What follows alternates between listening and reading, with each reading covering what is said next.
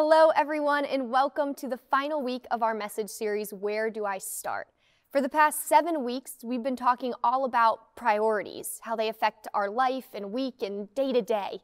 And even though there is so much out of control in the world right now, we do have authority over the priorities we choose for ourselves.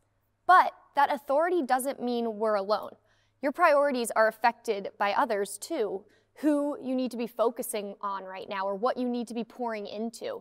It might be your kids or your work or an aging parent, a spouse, or even yourself. And in addition to that, your priorities are also affected by and can be reflective of who you look up to. 1 Peter 2:21 says, "For you have been called for this purpose, since Christ also suffered for you, leaving you an example for you to follow in his steps." When we read or hear from the Gospels, we hear Jesus' story and we hear who he was. And through those Gospels, we can clearly see the priorities Jesus had while he was on earth.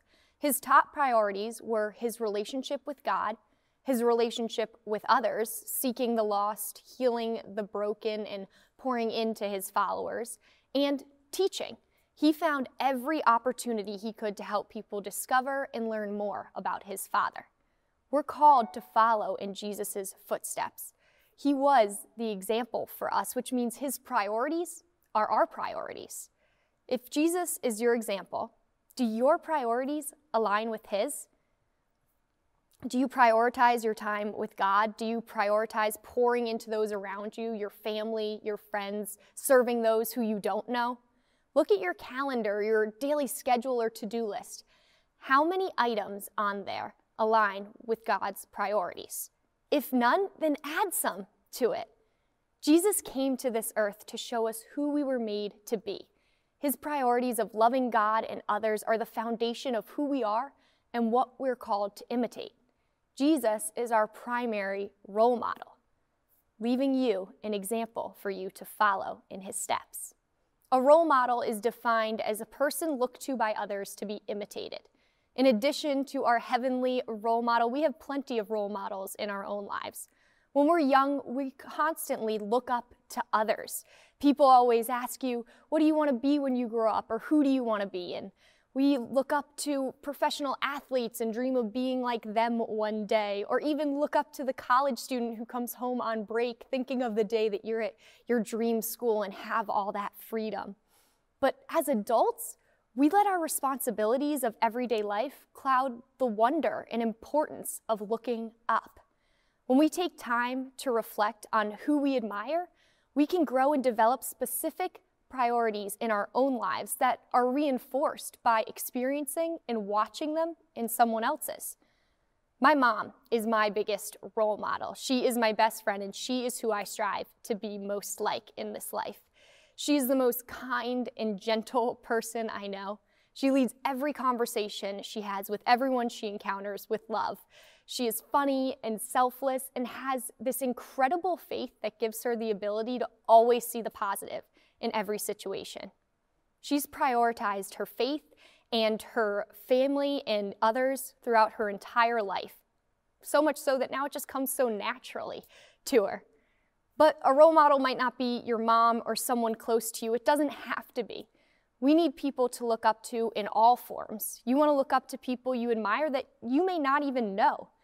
Andy Stanley is the lead pastor of North Point Church in Atlanta, and professionally, he's a role model for me. I look up to him as a speaker. I watch him and was lucky enough to see him in person, and I was captivated. His storytelling, his energy and delivery. I'll probably never get a chance to know Andy on a personal level, but he's still a role model to me. So if I want to be a speaker like Andy, I need to prioritize my practice of speaking like he does. You have role models in your life that have also gone before you in things. If you have young kids, you may look up to another couple who has kids in college. You can turn to them for advice and tips and just that "how did you do it" question. You all know my friend Kelly Lippenholtz. She is this for me. She has gone ahead of me in life. She's experienced things I will one day experience, so she's been there for me to ask questions, to give advice and share stories and wisdom. I look up to the kind of friend, mother and wife she is. She is who I look ahead to. Some of your peers may be your role models for you. Looking and leaning on people who are in the same stage of life as you need them too.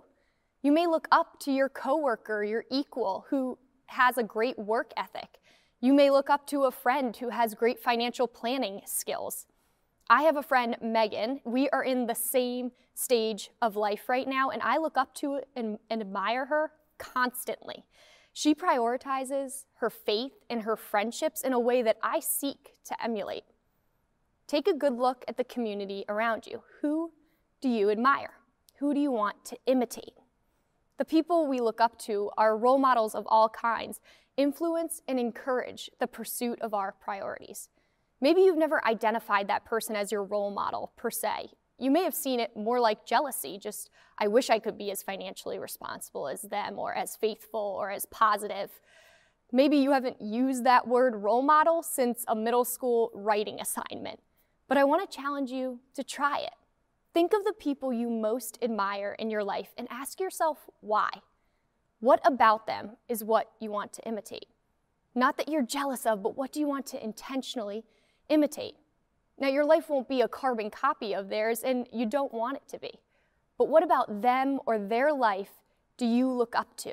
What priorities do they have that you want to emulate? Name them, and you can seek their knowledge. Your role models can be your support and encouragement. They will help you set and maintain your priorities. And as you work to pursue your priorities, you may end up being that role model for someone else. I mentioned Kelly earlier. When I was talking to her about this message, she said to me, I want to be that for someone someday.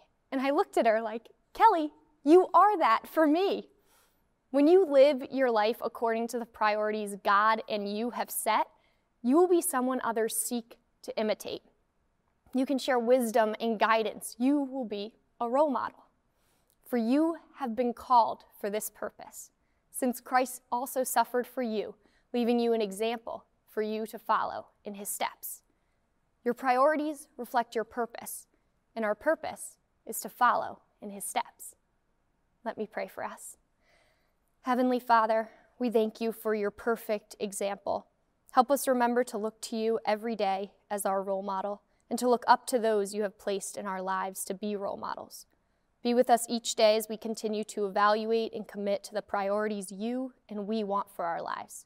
In your name we pray. Amen.